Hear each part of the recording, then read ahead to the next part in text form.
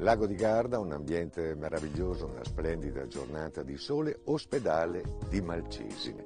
Cosa si prospetta in ambito cardiologico per questo ospedale? Le vigenti disposizioni regionali in materia di programmazione sanitaria offrono all'ULSS 22 la possibilità di implementare un'attività di riabilitazione cardiologica proprio qui, presso l'ospedale di Malcesine, a cui sarà affiancata un'attività ambulatoriale molto più articolata rispetto a quella a tutt'oggi esistente. E cos'è in dettaglio la riabilitazione cardiologica?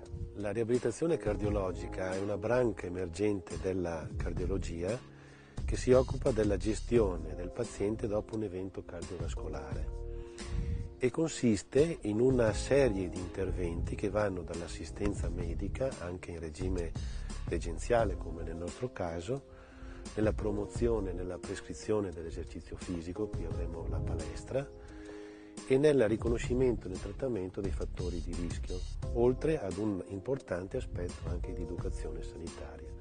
Sostanzialmente è il contesto più strutturato di prevenzione secondaria.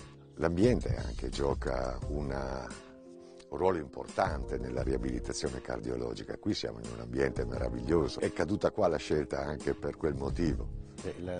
Sicuramente sì, anche perché la storia di questo ospedale è proprio di natura anche riabilitativa, rieducativa. In particolare noi tratteremo dei pazienti che sono comunque pazienti a rischio, reduci da una sindrome coronarica acuta, trattati o meno con angioplastica, da persone reduci da un intervento cardiochirurgico oppure da un episodio di scompenso acuto. Credo che questo sia un posto per rianimarsi bene. E quali sono le caratteristiche distintive di una riabilitazione, di questa riabilitazione cardiologica?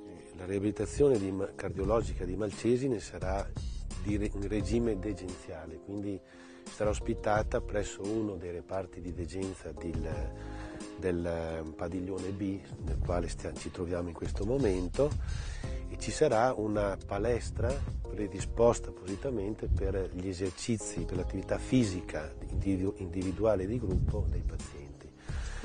Quello che sarà molto distintivo sarà la dotazione tecnologica e strumentale. Oltre a tutta la strumentazione di alto livello per quanto riguarda la diagnostica elettromedicale, ci sarà anche un sistema di monitoraggio multiparametrico e di telemetria che sarà collegato via rete con l'ospedale di Bussolengo, per cui là sarà possibile visualizzare in ogni momento quelli che sono i principali parametri cardiologici, non solo dei pazienti allettati, quindi con i classici monitor, ma anche dei pazienti autonomi. E quali saranno le opportunità in ambito ambulatoriale?